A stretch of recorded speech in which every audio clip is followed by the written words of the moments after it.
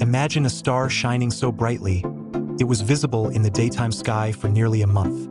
That's exactly what Chinese astronomers saw in the year 1054. That guest star was actually a massive supernova explosion, a stellar death so violent it gave birth to one of the most famous objects in space, the Crab Nebula. Located 6,500 light-years away in the constellation Taurus, it wasn't officially discovered until by John Bevis.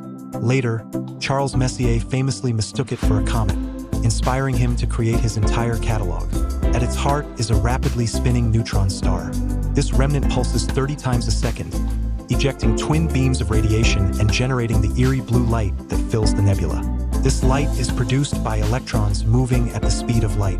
The nebula is still expanding outward at a staggering 1,500 kilometers per second. This 6-light-year-wide cloud is truly a monument to cosmic violence.